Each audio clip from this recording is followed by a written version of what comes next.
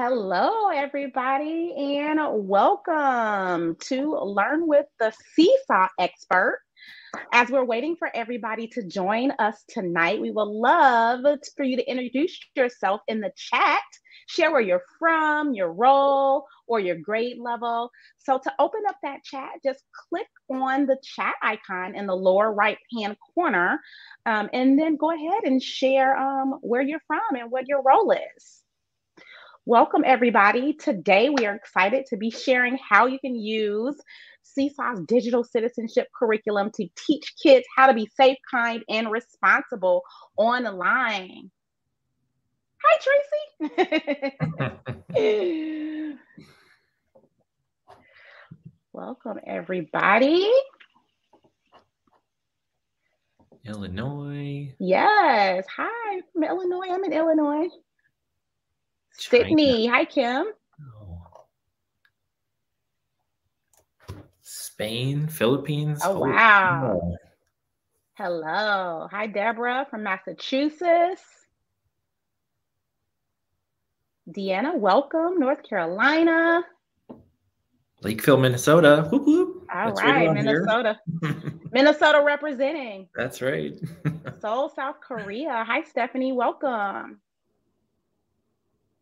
Vancouver. Welcome, welcome. Great. We have people from all over with us. We do have a lot to get in this 30-minute session. So we want to make sure that we're able to get everything in. So we're going to go ahead and jump right in and get started. We are going to begin with a few housekeeping items before we actually get to the good stuff. If you have questions during this session that you would like Kris, our Seesaw expert, to answer, just please click on the Q&A tab and ask them there. This just ensures that we don't miss any of the questions. If there are questions that go unanswered, we will reach out to you personally and answer those after the webinar. Any other comments, thoughts, ideas that you have can be put in the chat tab so that all of our participants tonight can view them. So just a reminder to open up those tabs, click on the chat icon in the lower right corner of your screen, and you will have the option to toggle between the chat, Q&A, and the handout tabs. The handout tab is key because it includes some key takeaways from today's session. Also, our session is being recorded, and a link to the recording will be shared in a follow-up email in about 24 to 48 hours after the session is complete. And we will also be sharing the handout again as well. So you all introduced yourself in the chat. So now let's learn a little bit about our Seesaw team. My name is Mia. I am the training and professional development specialist here at Seesaw.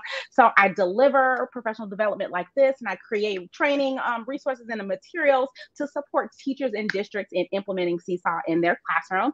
I am based in Chicago. So I saw some Illinois folks in the chat. Hello, hello. So I'm so happy to be with you. And I am going to turn it over to our Seesaw expert for you to meet. And this is Kris. He's going to introduce himself quickly. Awesome. Thank you, Mia. I'm Kris Szajner, the partnership manager and the host of today's session, I guess. Very excited to be talking to you today about digital citizenship. I was a kindergarten teacher and then technology coach and a long-time Seesaw user. So I'm very excited to be sharing some things that we're starting to do around digital citizenship and get you to put those into your classroom as we leave here today. Thanks so much, Kris. We are so excited to have you sharing all your expertise with everyone today. Teaching students to be good digital citizens is really crucial in today's digital world. As devices have come into the classroom space now extends into the digital world. We need to ensure that our students know how to really act responsibly and respectfully in this digital space in order to ensure that they are safe. So we have an easy solution for you: digital citizenship with Seesaw Lessons. Teach your students to be safe online right in a platform that you already know and trust. So today we are going to get to explore one of our collections, Being Goes on the Internet, from our Seesaw Lessons library. And we will also be sharing 2 free lessons from this collection with you at the end of our session today. Okay, so before we jump into the collection, let's talk about what Seesaw Lessons are. Seesaw Lessons are a school or district subscription to high quality, standards aligned learning experiences that are ready to assign right within Seesaw. Teachers access Seesaw Lessons directly in their Seesaw account, so it's really easy in their activity library under the Seesaw Lessons tab. As a reminder, Seesaw Lessons are a subscription.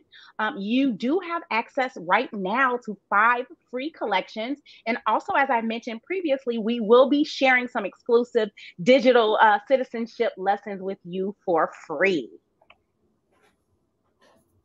All right. So today, Kris is going to explain the benefits and scope of our digital citizenship lessons and how our Being Goes on the Internet collection incorporates purposeful learning design, allows students to learn through real world choices, and gives educators the flexibility to teach these lessons when and where they see fit. So, Kris, go ahead and take it away. Awesome. Thank you so much, Mia. We're so excited to be sharing one of our newest collections with you. It's all about digital citizenship. Being Goes on the Internet is a fun-filled collection that's packed with deep understanding of key computer science skills. I'll be showing you examples of how all 3 of these, purposeful learning, real-world choices, and flexible delivery, are embedded into this collection itself. Before we jump into looking exactly at the lessons itself, I want to give you a picture of what the whole scope is for this collection. So Being Goes on the Internet is a K-2 collection, and that's kind of unique in and of itself. We know that K-2 students often don't get exposed to these computer literacy skills, but this is all purposefully designed to make sure that these students have the maximum capacity they can at that really young age too. This is all aligned with CSTA, ISTE, and ELA standards, and it's designed to teach even those smallest, youngest learners to these digital citizenship skills. There's 14 core lessons built into this entire collection, spanning from internet safety, screen time, media literacy, digital footprint, and even cyberbullying. Each grade level has 4 or 5 available lessons for them to teach, but these are all designed for you to teach at any time and in any capacity. And you'll see some of those examples here in a little bit. All of them have embedded ELA standards, so they are designed to be taught by a classroom teacher or a media specialist or even a technology integrationist. So let's kind of take a peek at the very first component there, purposeful design, as we unpack Being Goes on the Internet. This is the very first component, and we'll look at some practical examples here in just a second. This is a collection that is purposefully designed around student understanding. We all know that K-through students sometimes get the wiggles pretty quick. We were careful to design our lessons in a way that helps these young learners to focus and be able to absorb this content in the best way possible. Each lesson is broken into purposeful learning blocks, and these allow you as the teacher to quickly pick up and implement these lessons. Those blocks are whole class instruction, independent or guided practice, student reflection, and partner or family connection. This collection also has some of our newest and most creative design techniques, including an in-app simulation, that you'll see here in just a second.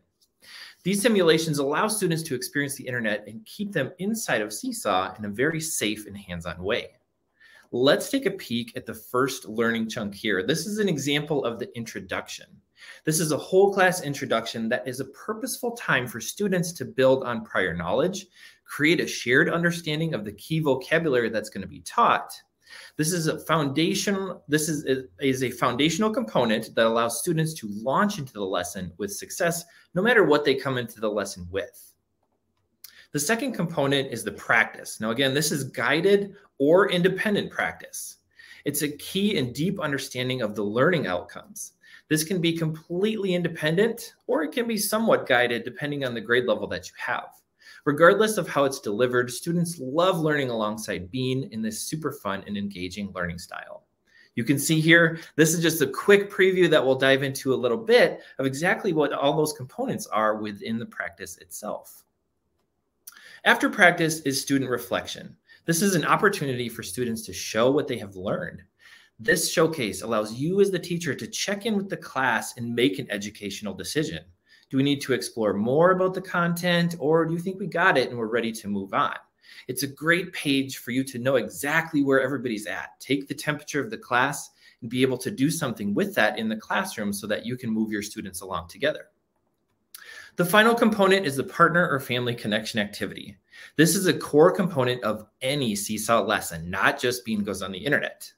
This connection allows students to learn from each other and bring their learning home, creating a strong home-to-school connection. That is one plus that we have at Seesaw, and we emphasize that even more with lessons and activities just like this one, the home-to-school connection. One of the more unique aspects of this collection is that in-app simulation, that we tried to replicate with our design principles. These are pages that look like this that are very purposefully designed to look and feel like you're on the internet actually playing a game, when in reality, you're still safe on Seesaw. Simulations like these allow students to explore the internet without you as the teacher worrying about where they might go, what they might click on, what they might accidentally do. The two games that you can see here embedded in this lesson are Find the Cat, which is a super fun flashlight hidden game where students click a little audio clip, they listen to the sleuthing music, and then they have to discover all the hidden cats that are hiding in the darkness. The second game that you saw there was Clean My Teeth, where students get to clean the teeth of one of the other characters, Tooth Monster. Students just use the eraser tool just like this to clear off all the teeth and gunk and germs that you're going to see on there in a fun, interactive way that, again, replicates being on the internet without having students leave our platform or go somewhere that could not be super safe for them. So why would we design our digital citizenship curriculum this way? Well, the answer is easy for us. Concepts are reinforced, which helps students recall information quicker and for longer periods of time. Learning digital skills can be difficult for young learners. Making it super tangible like we have allows it to be a lot easier to understand for those little learners. And it's always way more fun and engaging to learn in these super interactive ways. The second part that we're going to dive into here is about real world choices. This is a key in unlocking students' understanding and connecting this to the real world, even if we're using examples that come in from the outside. It's being exposed to those real world choices that students get to experience in super practical and tangible ways that you'll see here come to life. This is going to lead to much better decision making as students move on from Bean Goes on the Internet and actually start to explore the internet independently. Here's one quick example of what this looks like in Bean Goes on the Internet. Every lesson in this collection has a choice page, just like this one. It's a page where students have to apply their knowledge and make a real world choice. Some of these choices are going to be really super hard for kids, like this one. Bean just got done playing a super really fun game, but there's a new game there and it also looks super really fun. So what is Bean going to do? Students get to relate with Bean and really get to feel that empathy about that torn of, I really want to play that new game. This was really super fun, but what do I actually need to do? These kind of situations allow students to connect their experiences with the internet, and it's a gentle way to coach good decision-making in students so they're better prepared for when they actually do go on the internet and they get faced with potentially harder choices as they go. After students make a choice, they're presented with video feedback. This is a quick and instantaneous way for them to continue their learning cycle. It's a personal conversation with Bean about the choice that you just made, whether it was choosing to ask a grown-up or to simply play the game. These videos have been very carefully sculpted to model a growth mindset from Bean. No matter the choice, students have the ability to go back and try again. Let's go on to the next page and actually hear what Bean is saying so you can resonate with this. Oops, I didn't ask my grown-up first. That wasn't a safe choice. It's exciting to play a new game, but some games aren't safe. So let's try again, and this time remember, if you don't know, ask to go. Awesome. So you heard there at the very end, there was a fun little slogan that goes with every single lesson. We built that in so that it's something that students can chant and repeat and absorb as they start to go through their entire lesson. And it's a fun thing that allows them to resonate with the learning outcome that's coming there. If it's not safe, let's make sure we ask. Oops, I didn't ask my grown-up first. That wasn't... Going to the next page. There we go. All right, so why would we design our digital lessons to have real world choices in there? Applying learning deepens the student understanding. Examples in the real world are super relatable to students' daily lives. Relevant applications help students to carry their skills into the real world. All of these components are why we would have students complete these real world choices and have that empathy struggle as they start to learn alongside being all about good choices around the internet. The third component of this collection is about flexible delivery. We know that there are a lot of models of how digital citizenship curriculum is taught out there. Sometimes it's done by a media specialist, sometimes it's done by a classroom teacher, but rest assured, we designed this content to be flexible enough to be impactful in any setting.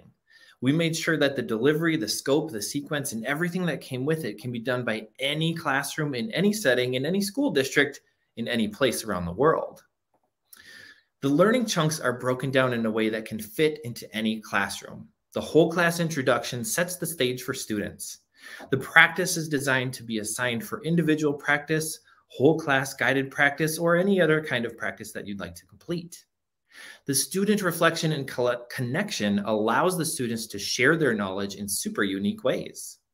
Each of these components are also individually assignable. This allows you as the teacher the maximum flexibility for your classroom or in your school district setting. The scope and sequence for this lesson is defined, but it's not a limiting factor. We want to make sure that that's really understood. The lessons taught they do build from grade to grade, but they can be taught as standalone lessons as well. The knowledge learned in a first grade lesson doesn't hinge on the students remembering that information in kindergarten. It allows for the reteaching of lessons. We all know sometimes students forget something or it slips their mind, but you don't need to worry. Simply bring that lesson back through again. The flexibility in delivery allows you to complete a whole class refresher, or you can assign the lesson again for independent practice. This allows you as the teacher to use these lessons when it fits your classroom best. Maybe you want to talk about screen time right before winter break when you know your students are going to go home and potentially have a little bit more screen time. Or maybe you're going to address how you give credit to sources early in the year, right before a research paper, and then do it again later on when you circle back on a different research paper. It's all okay. We designed these lessons to be taught anytime and by anyone. So why would we design this for flexible delivery? Well, we wanted to make sure that we always do our best for you guys as teachers. Meeting the needs of any classroom, anytime is always our #1 priority with lessons. It can be taught when it fits best into your classroom or into your school. It can be taught repeatedly for a refresher or to prep for a whole new unit.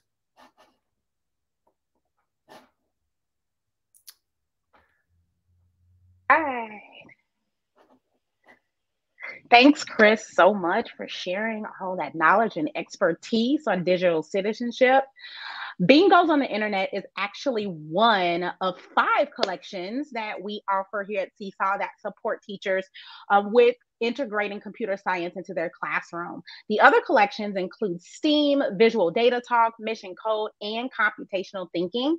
These Seesaw lessons allow everyday teachers to teach computer science with confidence and a sense of joy without having to be an expert. All 5 of our collections engage with real world computer science concepts through hands on and digital activities. Seesaw Lessons provide the perfect first exposure to computer science to scaffold skills into other platforms. Everything that teachers need for rigorous, engaging lessons is built right into each collection. Printable lesson plans empower teachers to provide step-by-step guidance and model computer science skills for their students. So in the handout tab, you will find a link to a handout that contains 2 free lessons from our Being Goes on the Internet collection. However, we have a bonus for you today. In addition to those 2 free Seesaw lessons for Being Goes on the Internet, we also are including links to 2 free lessons from each of the other computer science collections as well. So all you have to do is tap the link and save the lesson to your My Library. And also, if you do need more basics on how to use Seesaw, make sure you check out our training page, and we will drop that link to the training page for you in the chat. All right, so now we do have a few minutes for questions. So if you do have questions, make sure that you drop those in that Q&A tab, and we will go ahead and answer those for you.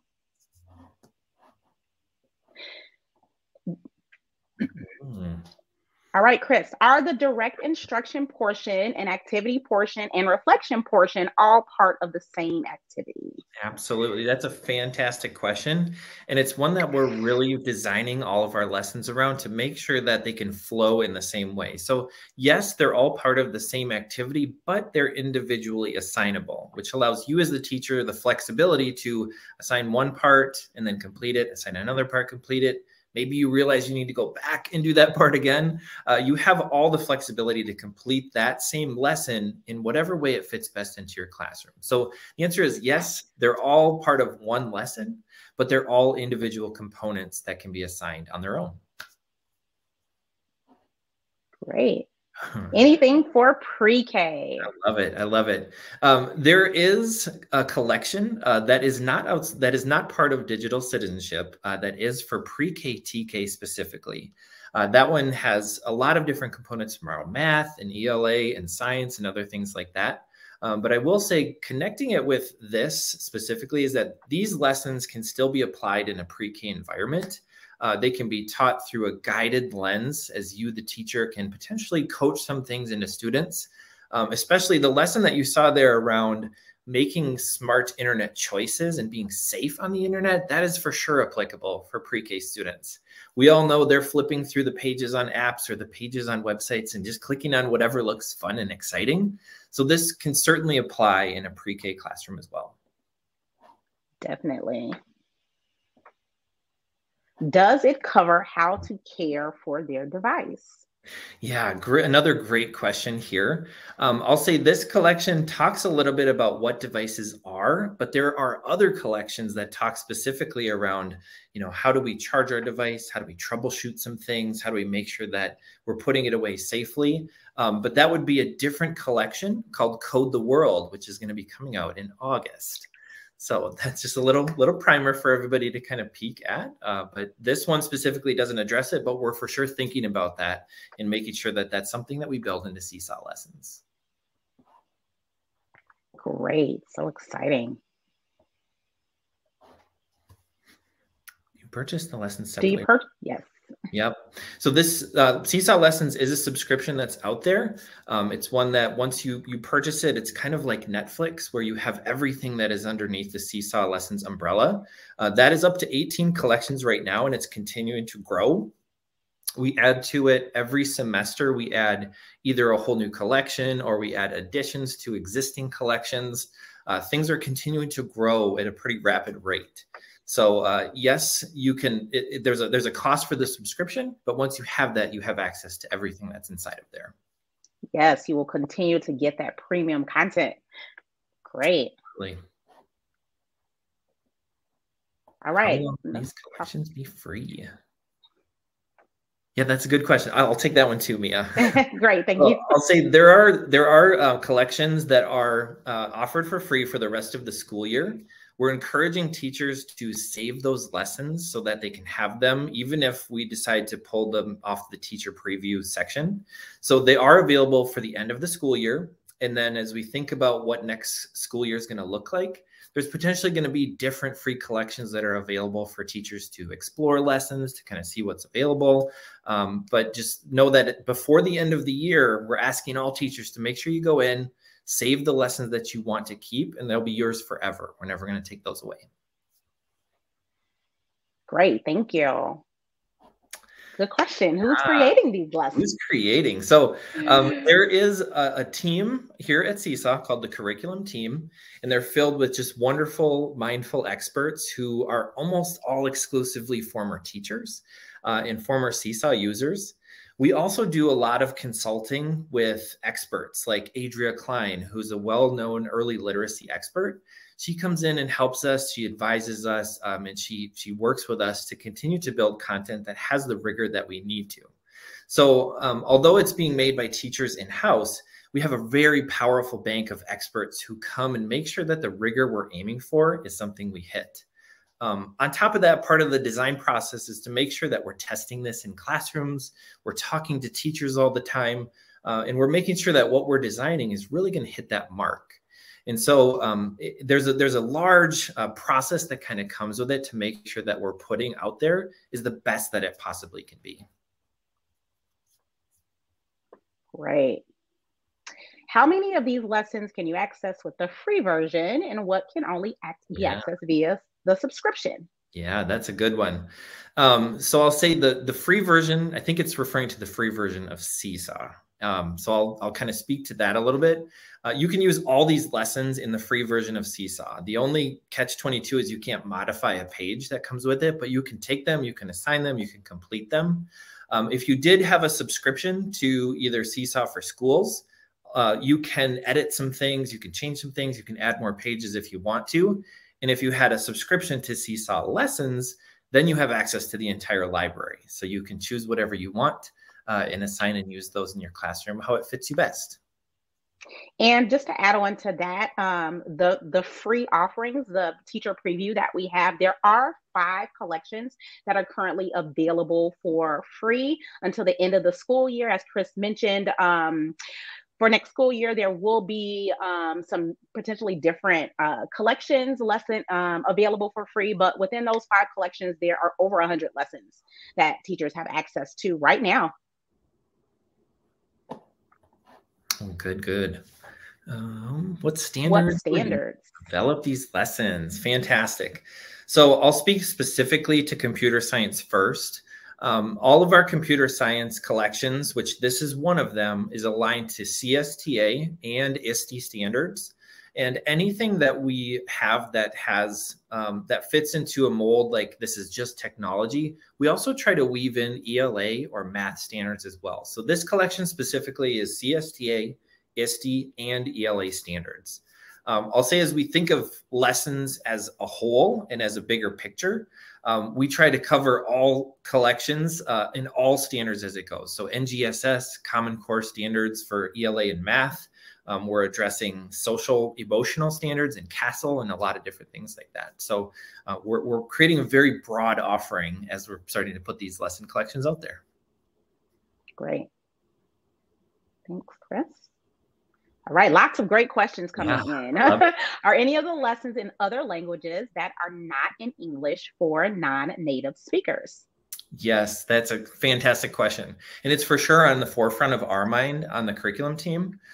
So there are 2 collections right now, I believe, that are fully in English and fully in Spanish. And what we're doing is we're working to continue to have more collections that fit that mold. If you remember back to what you saw, there is an English and a Spanish translation button in the top left corner of every lesson. Those simply just read the audio directions or the text on the screen in that specific language. But what we're doing is working to have everything in the lesson to be in English and to be in Spanish. And those are just separate versions that are out there. So right now there's 2 collections and we're continuing to grow that as we start to think about back to school. Great. Maybe one more question and then we're going to wrap up. Oh, this is a good one. Do you have anything for blended classroom personalized learning? I mean, I will selfishly say that all of these can fit that model because I think, you know, the tools that Seesaw offers, the flexibility that comes with lessons specifically, anything can fit into the blended classroom or into personalizing students' learning. The ability to assign things to individual students and to be able to meet their needs and see their learning grow as they complete these lessons would probably be something that fits into all of these models. So that'll be my selfish answer on that one. Yes. And as you jump into and explore the other collections, you'll notice that a lot of the activities are not only digital, but they are hands-on. And as Kris said, they marry those multimodal tools that students have access to within Seesaw. Great. So once again, we do want to thank you all for joining us tonight. And thank you so much, Kris, for walking us through the scope and all the benefits of this digital citizenship collection and sharing your expertise. We would love to get your feedback, everyone who attended on this session. So we are going to drop a link to a Google form in the chat. Please make sure that you can complete that so that we can cater future sessions specifically based on your needs and your desires. So we hope that you learned how to flexibly use Seesaw Lessons to teach your students how to be safe, kind, and responsible when using technology. So your goal is to try some of the digital citizenship lessons that we shared with you today from that handout with your students. Thank you so much for joining us today. Thank you again, Kris, for being here and sharing all of your knowledge. And we really hope to see you again soon here at Seesaw. Thank you, everyone. Thank you.